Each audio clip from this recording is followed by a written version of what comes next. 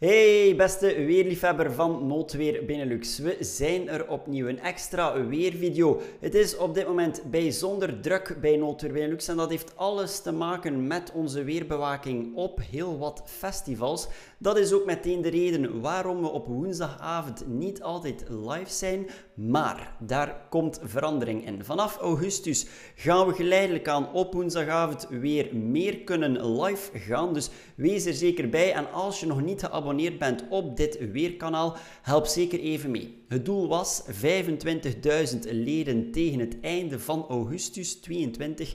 Wel, we zijn goed op weg, maar we zijn er nog niet. Dus help zeker even mee. Het is de rode knop die je moet zoeken hier of daar op ons YouTube-kanaal en het is ook gratis. In deze weerupdate alles omtrent de laatste stand van zaken van weermodellen. We gaan GFS erbij halen, we gaan ECMWF bespreken. We gaan ook zelfs even kijken naar de situatie in de Middellandse Zee. En starten gaan we doen met een crazy plaat. Een plaat uit North Dakota. Een supercel, mensen. En ik ga de mening even vragen aan iedereen die kijkt. Als je dit ooit wil zien in je leven, wel, laat even weten in de reacties op een schaal van 10 wat je hiervan vindt.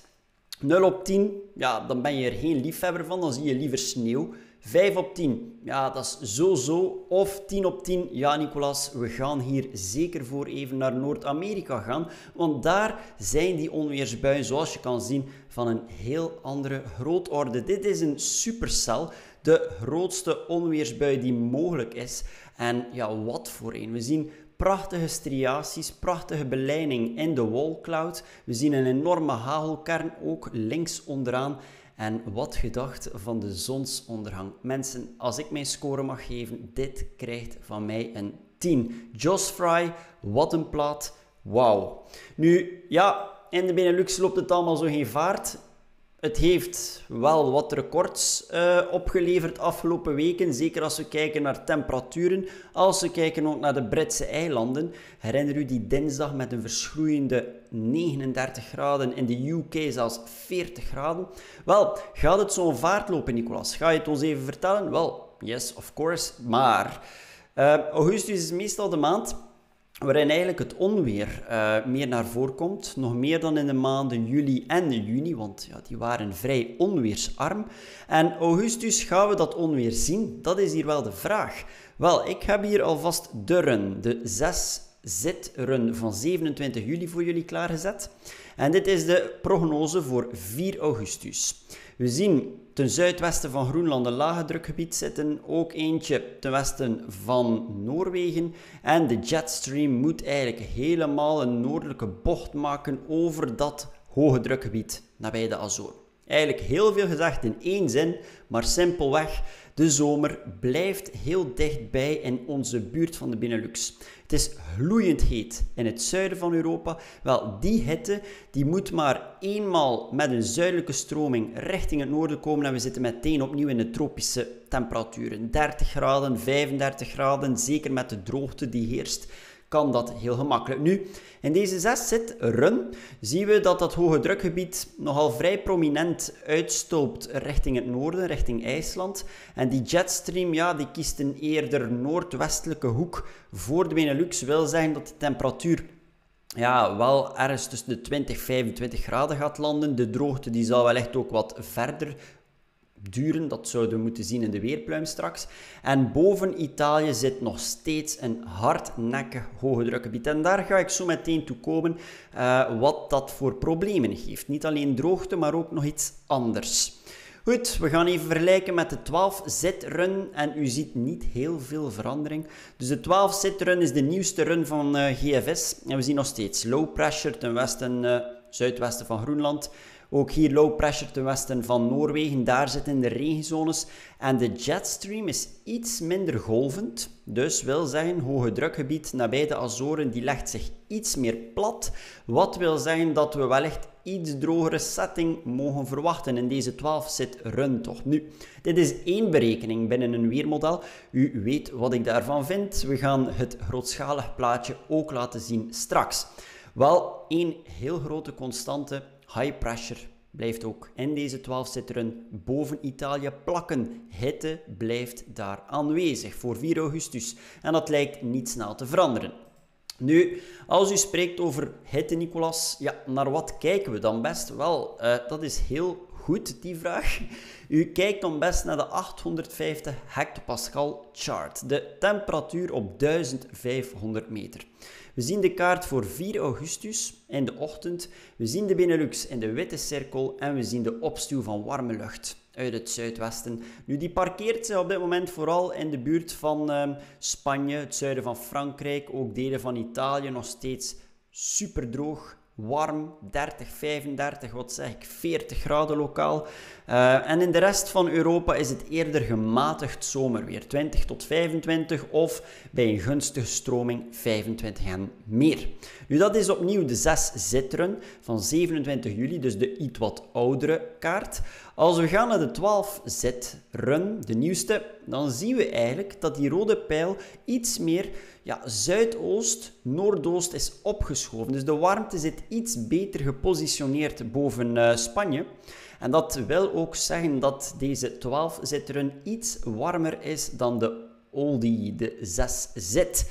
Dus ja, de warmte, wat ik ook zei in het begin van deze weervideo, blijft echt in de buurt. En met deze synoptische situatie op de charts mag je gewoon rekenen op een gemiddelde temperatuur, zeker in België, van 25 graden. Neerslagkansen eerder beperkt. Dus waar die droogte nu al heerst, mensen, ik vrees dat die droogte zich nog verder zal uitbreiden. Nu goed, Nicolas, we hebben een aantal weermodellen nu gezien. We hebben GFS gezien. Wat zegt de weerpluim? De weerpluim is eigenlijk een beetje de samenvatting van het hele weerverhaal. En die zien we hier. Nu, we starten met de 6 zit weerpluim. En hier zien we duidelijk, die ging nogal van het padje. Voor Centraal België zagen we eigenlijk voor de komende dagen een gemiddelde van ruim 25 graden. Het gemiddelde wordt eigenlijk uitgedrukt in die zwarte lijn die doorbroken is. En dan zien we ook de rode lijn, de oper. Dat is de hoofdberekening binnen het Amerikaanse weermodel. Gaat hier opnieuw naar 30 graden voor Centraal België. Dan een kleine dip, 1 augustus. En dan zitten we weer op de rollercoaster. Hoppa. Naar 35 graden en meer. Nu, 1 berekening staat vrij alleen in de weerpluim, want de meerderheid is iets gematigder, zit wat lager en neemt dan ook opnieuw een duik om later opnieuw te gaan stijgen. Dus het lijkt wel een yo-yo-effect, mensen. Deze zomer, het is misschien niet de hele grote zomer in veel mensen hun ogen, maar mispak u niet. Er is al heel weinig regen gevallen. De zon, die heeft misschien nu niet echt een record zonuren, zoals de vorige zomers die we gekend hebben, maar het is toch wel een zomertje om u tegen te zeggen. En wat neerslag betreft, voor Centraal België, crazy. Really. Berekeningen rond 4, 5 augustus gaan wat regen geven, maar u ziet het gemiddelde is super laag. Komt niet hoger de eerstvolgende 10 dagen dan een zwakke 1, 2 millimeter. Crazy. Dus Centraal België, 30, 35 graden en die 6 zit weerpluim. We gaan even kijken voor het noorden van Nederland. Logischerwijs zou het daar kouder moeten zijn. Hoppa, we zien hem al meteen dalen, de temperatuurpluim. Hier gaan we eigenlijk max in de hoofdberekening naar een 30 graden. Een heel eenzame uitschieter naar een 38er daar voor het noorden van Nederland. Crazy. Maar het gemiddelde zit hier ook rond een 23 tot 25 graden. Dus zelfs voor die noordelijke regio's in de Benelux, met zon, buiten eventuele neerslag, aangenaam zomerweer. Nu, ik zeg buiten eventuele neerslag, kijk maar even. Een redelijke Mount Everest.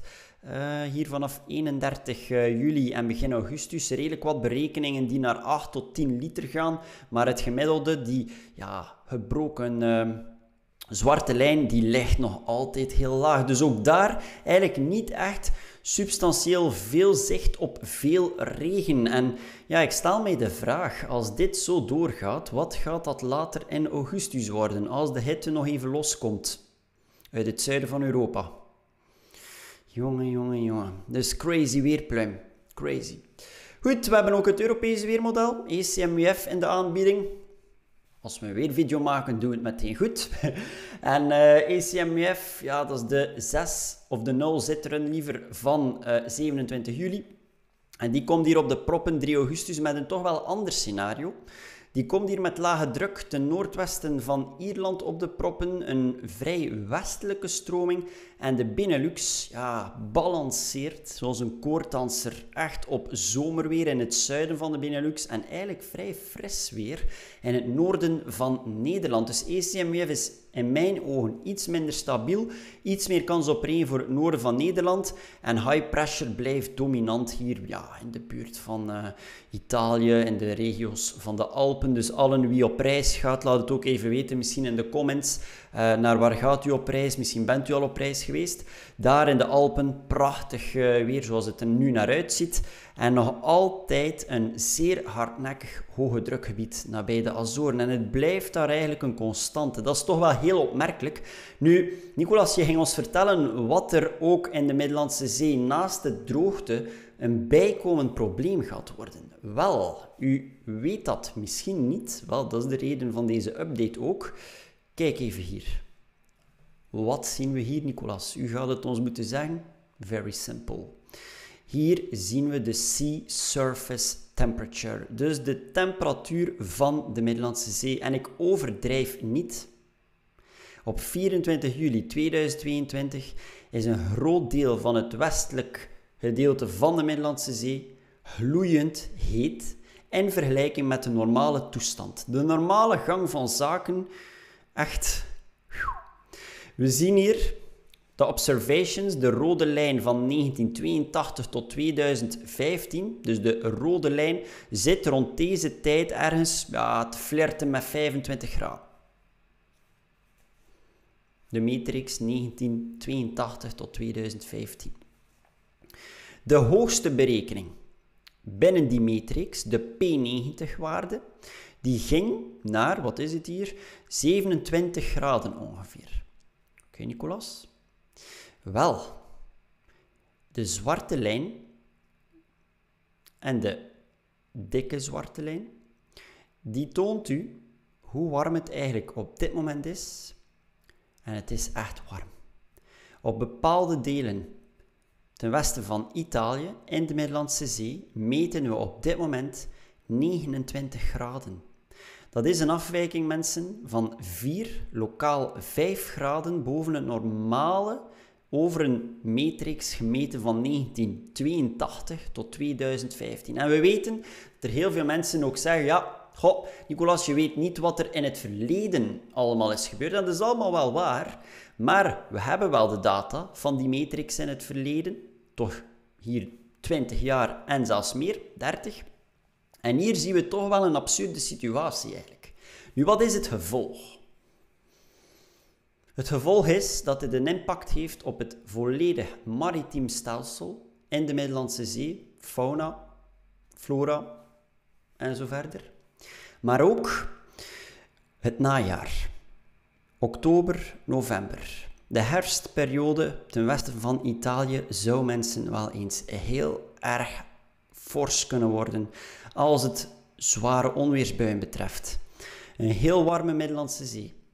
Koudere bovenluchten die in het najaar vanuit het noorden naar het zuiden zakken, die combinatie, dat gaat daar vuurwerk geven. En dan spreken wij binnen de meteorologie over medicaans. En medicaans zijn samentrekkingen van Middellandse Zee en hurricane. En hurricane, daar hoef ik geen plaatje bij te maken. Orkanen. Gaat het zo vaart lopen? Wellicht niet, mensen. De Middellandse Zee is daarvoor te klein. Maar ik verwacht daar wel stormachtige depressies als dit verhaal in augustus blijft staan. En u weet, water koelt heel traag af. Dus het zou mij zeer verwonderen als ik in het najaar geen gelijk ga krijgen. Dus ja, als u mensen kent die daar wonen, het zou een heel stormachtige eind september, oktober, november kunnen worden op basis van deze temperatuur.